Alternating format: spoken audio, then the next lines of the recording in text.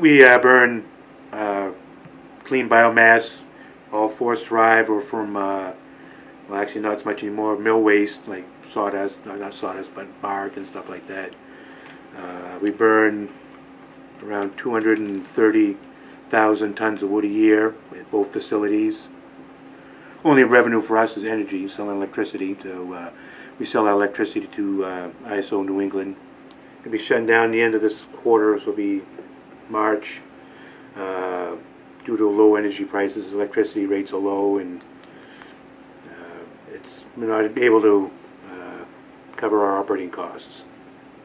We pay $1 out, and that probably goes through 6 or 8 different hands. Just like it's going to affect a lot of these people. A lot of these local contractors around here that supply the wood are hit pretty hard, and we were one of the last ones that were taking a large volume of product